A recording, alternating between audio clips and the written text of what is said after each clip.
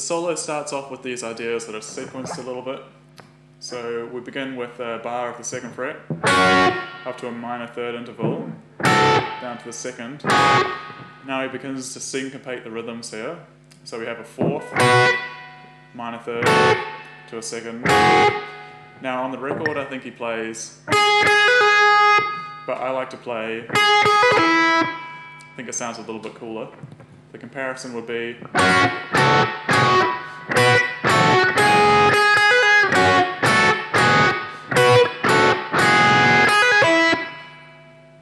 then we have the open strings up to a bar of the 5th fret, so that's a 4th, down to a major 3rd, up to a 5th with the syncopated bits, 4th, down to a 3rd, the same thing here.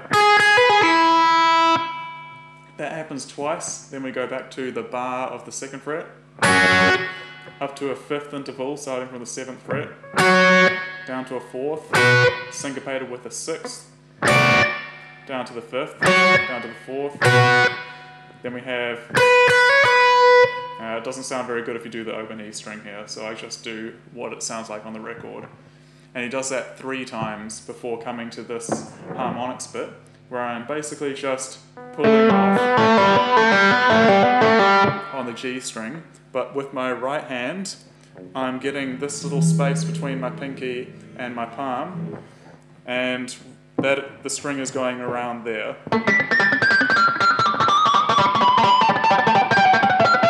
And as you run it along the string, you get those harmonic sounds.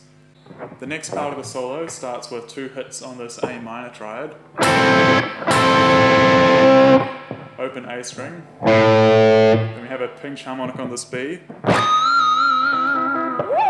Then a tap on this high B here. Then pull off onto the A, tap onto the high F sharp, pull off onto the E, slide onto the F sharp, then hammer on out of nowhere onto the C sharp, then hammer on with your right hand on the C sharp up high, then slide down with your right hand onto the C, and then pull off onto the C. This next lick starts with a hit on the A minor again. Then we're going to do a tapping lick using the F sharp minor pentatonic boxes. So it starts with a hammer on to this F sharp with your right hand, pull off onto the C sharp, and then hammer on to the E. That would sound like. Then we take that same shape down to the next string. Change this a little bit here, we use our 3rd finger instead. Then the same thing here. That would sound like. Then we hammer onto this C sharp using our right hand, and we're going to just go down the F sharp minor now.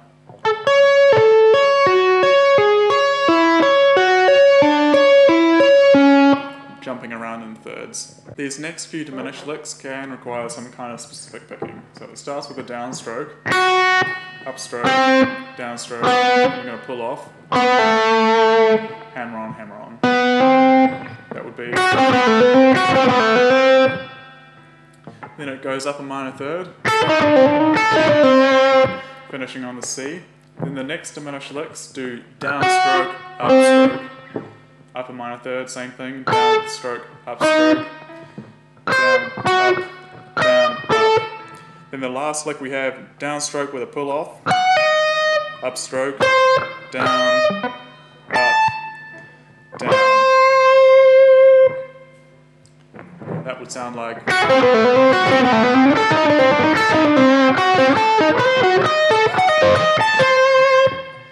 This next lick is probably the one that I find the hardest in the song. It's basically just fifths stretched out on one string.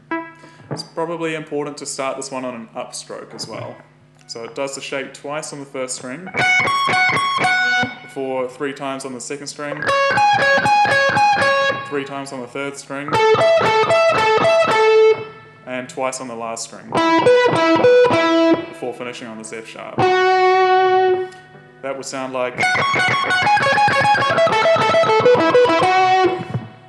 It's probably worth noting to try and get as much movement for your pick in this first knuckle on your thumb.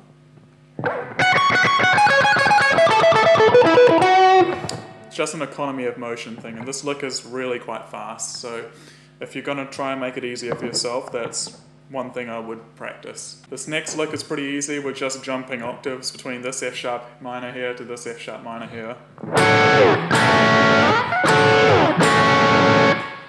This next lick is basically tremolo picking octaves starting from this F sharp, moving chromatically up to the A, and then finishing on the F sharp.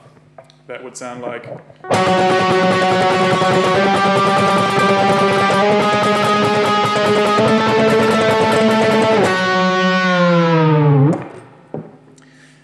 When you're tremolo picking octaves, it's less so much trying to get both the strings at the same time, but more one at a time.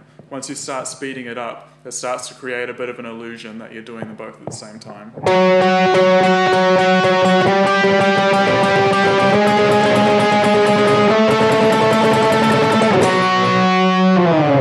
Then the solo finishes on this big C sharp chord.